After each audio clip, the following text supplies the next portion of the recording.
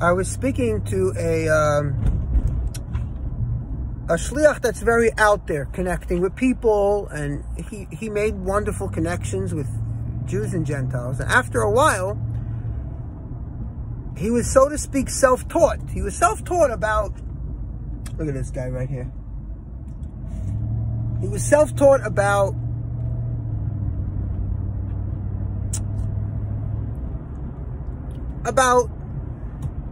that it's not just a particular religion, that you're out there, you're shlichus, it's Judaism, so to speak.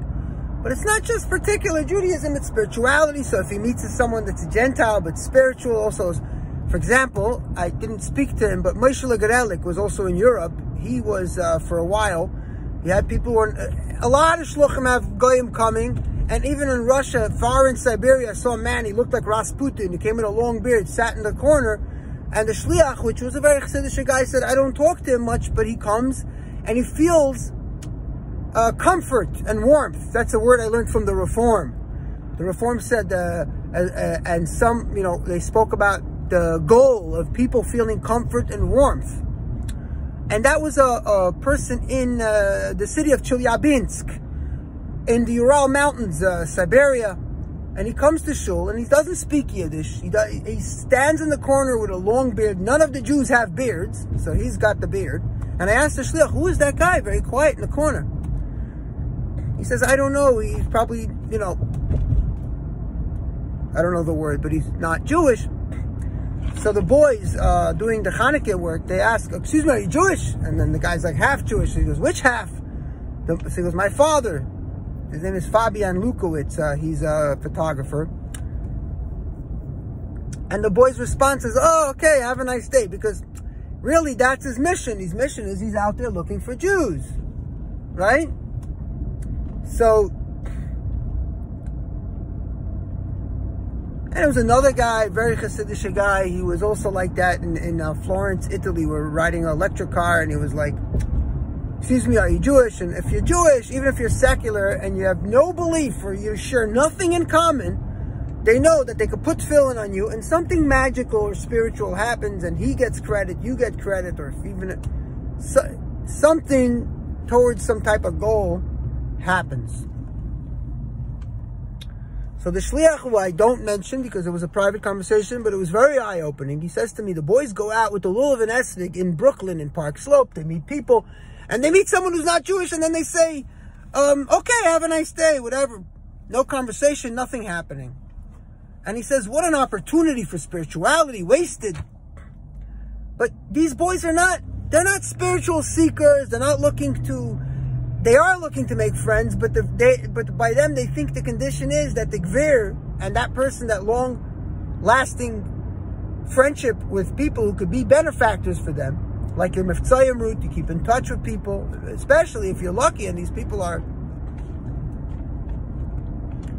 can be very helpful, and the relationship grows, and they grow, and they become, you go to them, and you have bigger needs, and they have bigger, you grow, and they help you in bigger projects, right?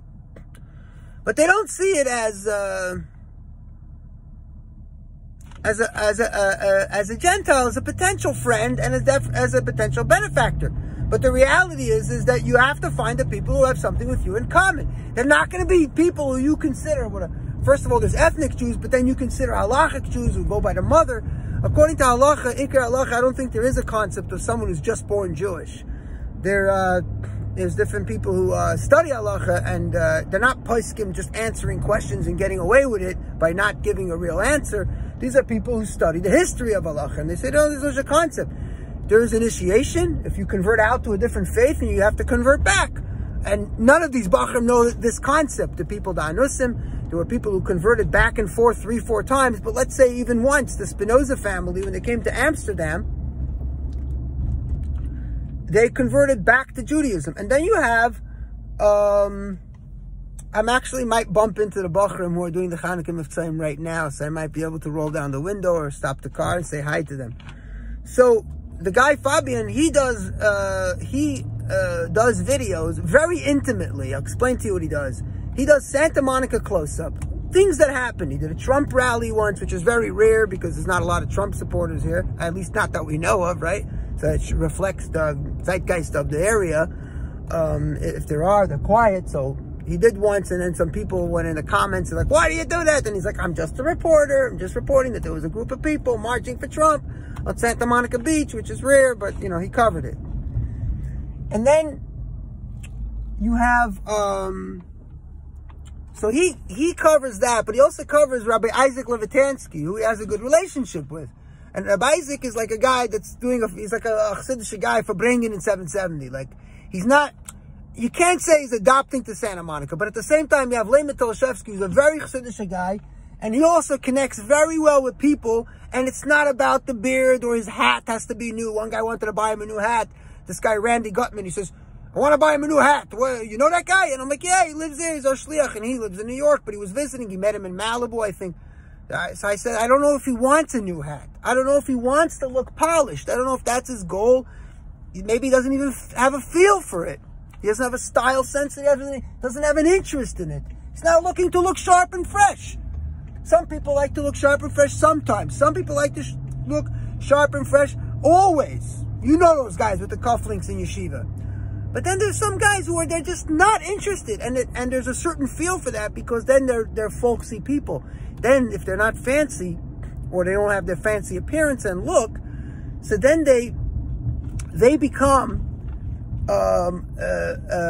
very approachable. So there's a whole you know, it has a whole special role that it plays.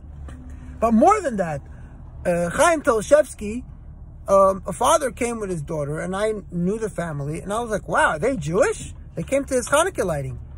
And then I'm like, wait a minute, the daughter, I know the family, she goes to Bible school after school, so they're not just secular, they're actually religious. I would guess Christian, because where are we? We're in America. What are the odds? Check this guy on a skateboard crossing it's going past the freeway. I do the same thing. I have my skateboard in the trunk.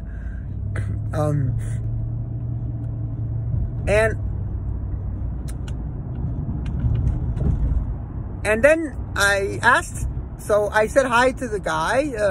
Hi, how are you? Mike. And then and his daughter is having a fun time. She's singing dreidel. She's making a dreidel, dreidel, dreidel. And then they're doing some latkes. And then and I said, well, how do you, is he Jewish? Because I didn't ask, because I knew I don't ask. I don't assume anything. Until I'm told, I don't assume anything. The guy's at a menorah lighting. With his daughter, what are the odds? He must be. So the shliach says, no, I went to the Spirit Assembly, which is something at the school, at the public school. So he came with a lulav and esrog, and he was outside. And I wasn't there. But I was told that there was a guy, there's a rabbi here, I was told. And I was like, oh, so I sent a message to the rabbi. Somebody told me, they saw you with the kapata, it was Yantif or Cholamayid. And he tells me, yeah, that's the guy, this Mike, who's not Jewish, took the lulav and esrog, went inside the school and started asking people if they're Jewish, if they want to make a blessing on the lulav. And I'm like, wow, look at this. And I said, it's not just a story of Mike, it's a story of the shliach. The shliach, he's a cool dude. He's a chevraman, because he's the guy that makes such a connection with people. And that's serving afatas hamayanis. It's serving even the most Hasidic guy would agree of it's called the toyeles,